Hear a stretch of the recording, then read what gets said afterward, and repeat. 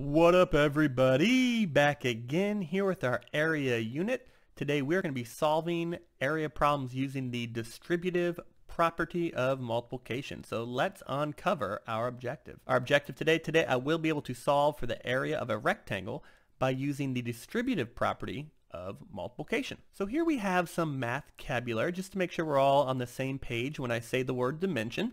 Our definition for dimension is the measurement of length in one direction. So if you've been with us throughout this playlist, you know what I'm talking about. If this is your first lesson and you are just hopping in, welcome aboard the Instructabeats area unit. And so here we have a line. This is one dimensional because you can only measure the length in one direction, right? You could say the length is maybe 4 centimeters. Here we have a rectangle.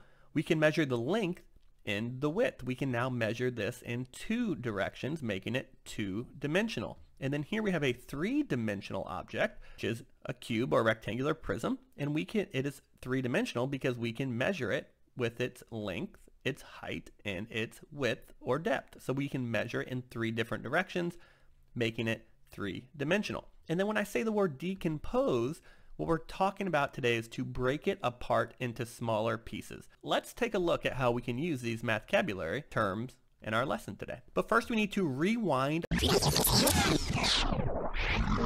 all the way back to the distributive property of multiplication. So at some point in your life you'd learned about the distributive property. So here we have an array, okay?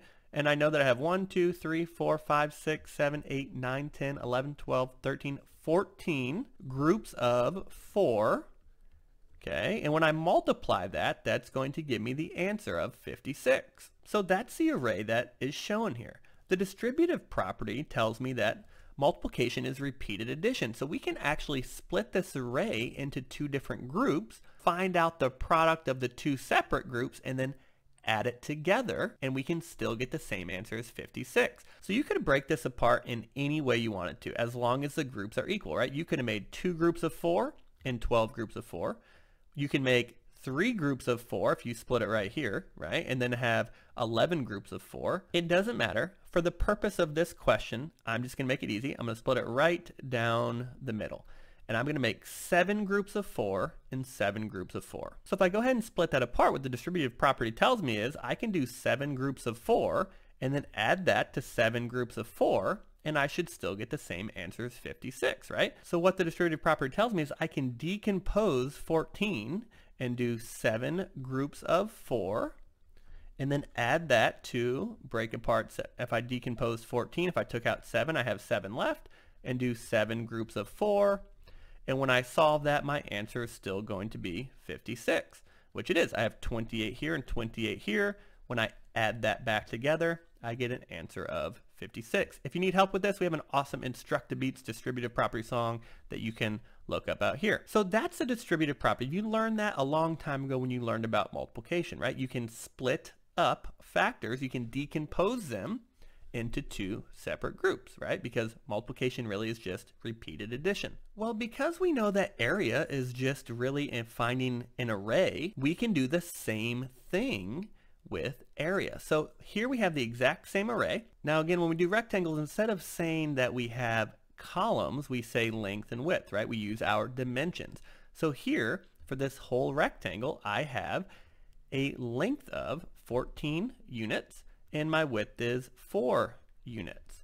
So if I were to find the area of this, I would do area equals 14 groups of 4, and I would say the area of this rectangle is 56 square units. Now if I want to use my distributive property knowledge to make this easier, to give it a different look, I can split my array or my rectangle into separate equal groups. Now if I get rid of my purple circles, I now just have 2 parts of my original rectangle. So just like before, now if this is 7 units and this is 4 units, and then I decompose my rectangle into 2 different parts, right? So now I have 7 units over here and 4 units here. I'll do 4u, there you go. I can find the area of each of these and then add them together. And when I do that, my square units that cover this shape up are going to be 28 square units. And the area of this rectangle is also going to be 28 square units.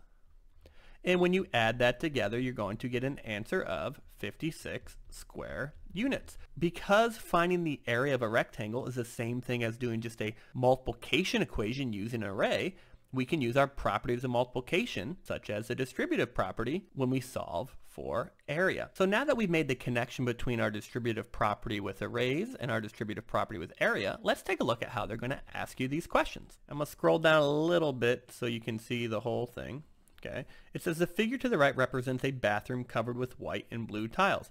Which expression can be used to find the area in square units of the entire wall? So if we label right now what we can see from this rectangle, we know that we have 1, 2, 3, 4, 5, 6 units is going to be my width. And then down here, my length is going to be 1, 2, 3, 4, 5, 6, 7, 8, 9, 10, 11, 12 units. But it's already split into 3 units, which leaves us with 9 units right here. So instead of adding these together and doing 6 times 12 to find the area, we can use our distributive property, find the area of the white tiles and the blue tiles, and then add them together. So to do that, right, what we would have to do is do 9 groups of 6, and then add that with 3 groups of 6, and that would give me the same thing as if I, again, added my length and did 12 groups of 6. So we can use either one of these multiplication equations to help us find the total area. Let's look at our answer choices over here and see which of these has a matching expression to the one that we wrote.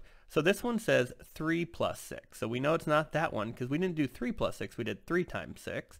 Again, this one has addition, so we know that can't be it. This one says 3 times 6, okay, we have that, plus 9 times 6. All right, so that's the exact same, but we just want to double check.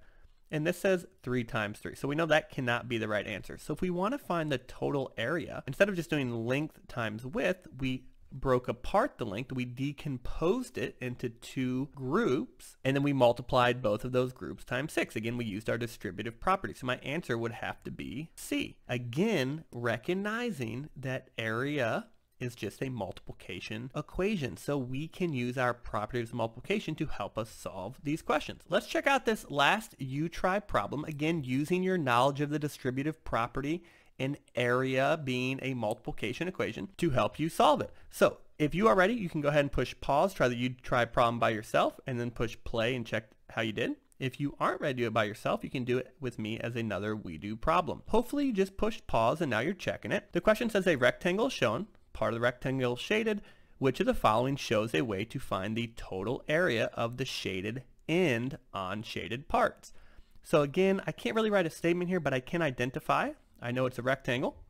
I know I want to find the total area, and so I'm going to be using my distributive property knowledge. So if I label this, I know my width is 3 units, okay, 1, 2, 3. And I know my length is 1, 2, 3, 4, 5, 6, 7, 8. But I can see they decomposed my 8 into 6 units for my blue and 2 units for my white. So to find this, I'm going to have 6 groups of 3. And then I'm going to add that to 2 groups of 3. And I'm going to use my distributive property knowledge to add those back together. So I can't pick A because A said 6 times 3. And 6 times 3 again, so that's not the one I'm looking for. This one says 6 times 3, okay, so 6 groups of 3 plus 2 groups of 3, so that one matches the equation I wrote. Here I have 6 plus 3. I know I'm not doing addition, I'm doing groups of, so I'm doing multiplication. And here it looks very similar to B, but this one has multiplication and not addition. So you got to make sure that you look at all the operations they're giving you. So your answer for this has to be B. What we want you to take away from this is when you're solving for area, you're really solving a repeated addition multiplication problem. So you can use the properties of multiplication to help you solve these questions. You can break it apart with the distributive property, you can flip your factors like the commutative property, and you can use all of those to help you come up with your answer. Thank you so much for checking us out today here at Instructabeats. We hope that you will like and subscribe the video. We appreciate you spending your time with us. We know there's a lot of different math options, but we are thankful that you've come to hang out with us today and learn about area. Instructabeats, out.